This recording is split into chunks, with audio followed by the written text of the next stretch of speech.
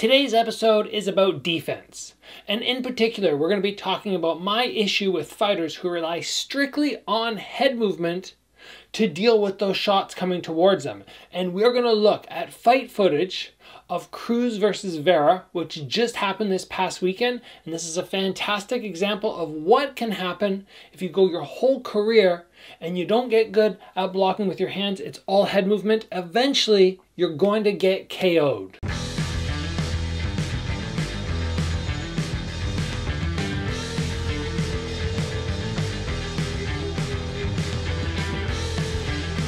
First, I want it to be known, I want it to be said, that I think Cruz is a fantastic fighter. Do I love his style?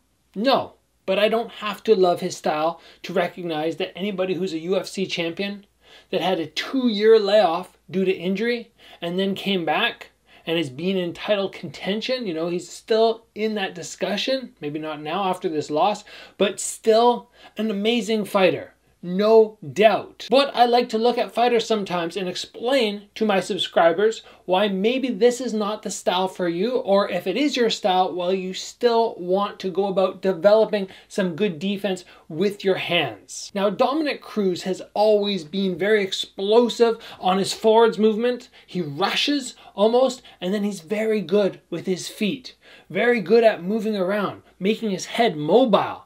And that is fantastic because the truth of it is, if somebody throws a shot at you, the best thing to do is just step back. Why would you not want to do that? Shots miss.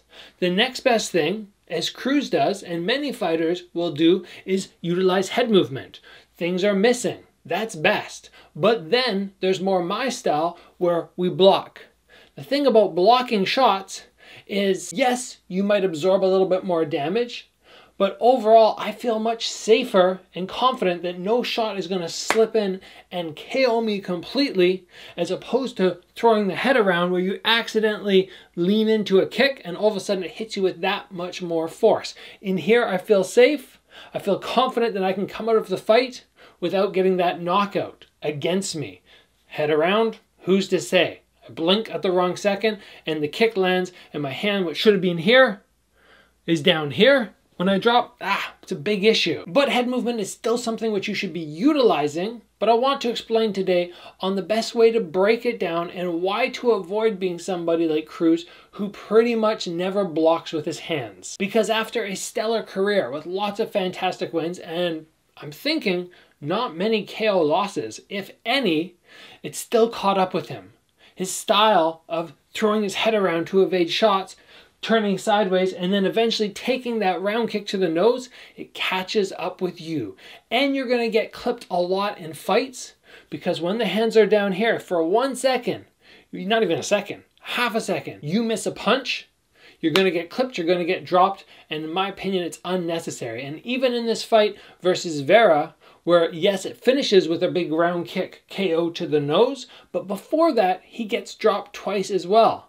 And like I said, this is just a quick lapse in defense. If you're somebody like Floyd Mayweather, and you see Floyd, and you have that almost perfect ability to slip shots, but you can still guard up when necessary, to me, that is almost the perfect defense. If Dominick Cruz had that ability to move his head, utilize his footwork, and then when needed, get his hands up and block shots, that would be so good. But to almost never utilize the hands up and block shots off the gloves, in my opinion, big mistake. You still want to drill this. In Cruz's opponent, we see Vera, as Cruz rushes forward with those punches, we see Vera utilize very nice tight blocking, just letting all those wild shots come off the gloves.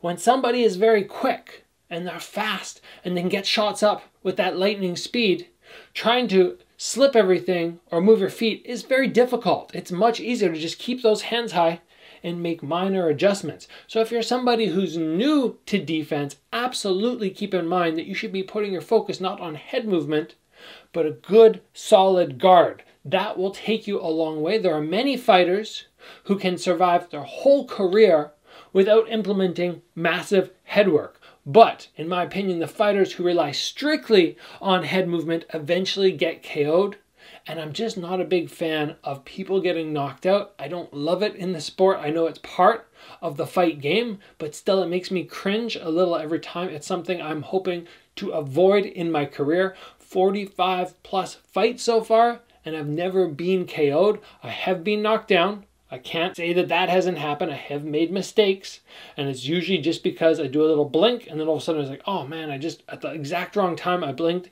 I didn't see the shot coming. I didn't react. But I think that's four knockdowns in 20 years. I mean, come on, that's pretty darn good. And I got up from all of them. No problems, no headaches after, keeping the brain intact. If you guys want to focus on keeping yourself safe, get that guard up.